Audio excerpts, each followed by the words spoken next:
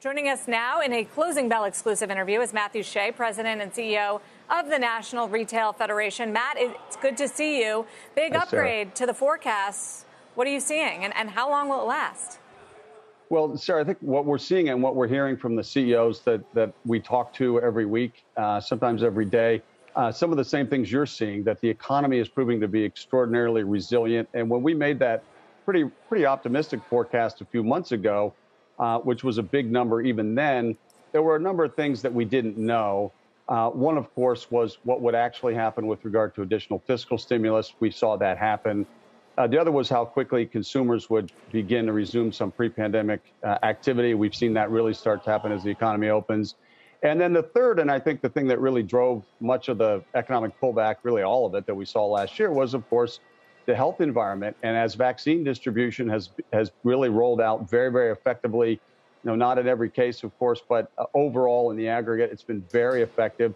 Those are three things we couldn't really predict. And so we've seen great momentum in the economy. And just for context, if you look at March and April retail sales just this spring, each of those 2 months essentially equaled December holiday season. So we had as much in March and again in April as we did all of last holiday, which itself was a record. So there's huge momentum in the economy right now, and we're seeing that in consumer behavior. Is it a rising tide lifting all boats, Matt? Are there going to be winners and losers here? Well, I think that we've seen that just as failure and challenge is not equally distributed in an environment, we're going to see that success also isn't equally distributed. And we know that the companies that excelled last year have momentum, have that wind in their sails, and they learned how to do things much more efficiently, whether that was managing the supply chain, fulfillment, pick and pack from stores, using forward inventory, investing in their team members and associates, creating new digital channels and relationships with customers when they couldn't get people into stores.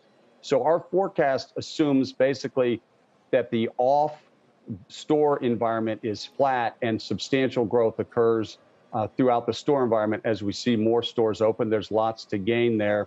And again, just through the first 4 months of this year, we've seen the equivalent of 5.5% retail sales growth annually. So if we didn't sell another thing the rest of this year after April 30th, we'd already have 5.5% baked in. Last year, we had 6.5%.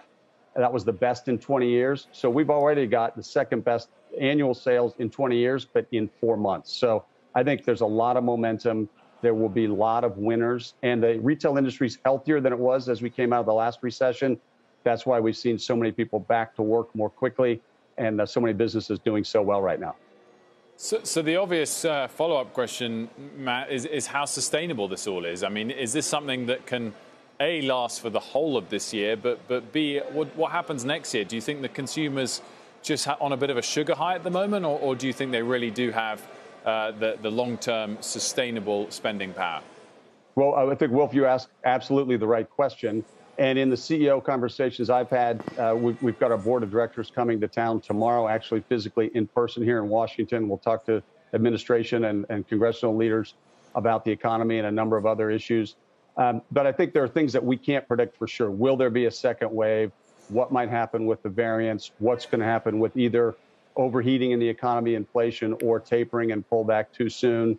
So some of those things out of our control. I think one of the bigger questions is how will consumers resume activity and shift spending from maybe a year ago when it was in goods, because that was really the only place to put it and they needed it, back to other categories, other segments of the economy, more in the services and experience side. And I think one of the things that we've seen historically, and we expect again seeing already, is that much of that goes hand in hand. When you take a trip, when you plan a holiday event, when you're doing a family gathering, you're engaged in retail activity too. It's not only travel exclusively or hospitality exclusively.